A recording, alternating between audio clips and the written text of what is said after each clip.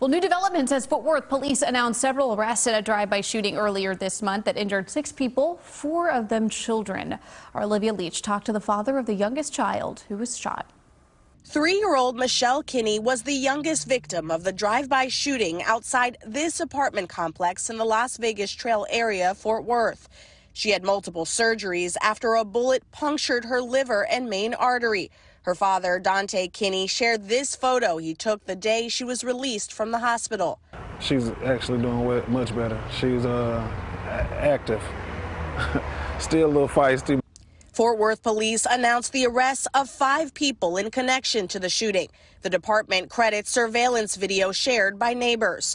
Take a look at this video of a young boy ducking for cover inside his family's apartment as bullets pierce through the walls. Each of the 5 suspects faces charges including aggravated assault and deadly conduct. 4 of those charged are teenagers. Police say the shooting was not gang-related, but they believe the suspects were targeting one person who lived in the area when they fired into the crowd. It just goes to show the carelessness of these cowards and what they would do to try to solve a disturbance.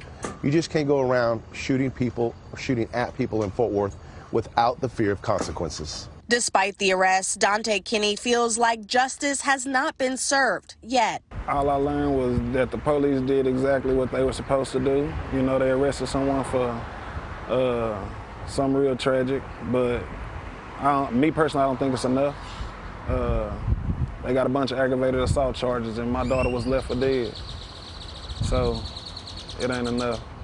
Fort Worth police say their priority was to get these suspects behind bars and off the streets as soon as possible. But they say more charges could be coming as the investigation continues. In Fort Worth, Olivia Leach, CBS News, Texas. Olivia, thank you.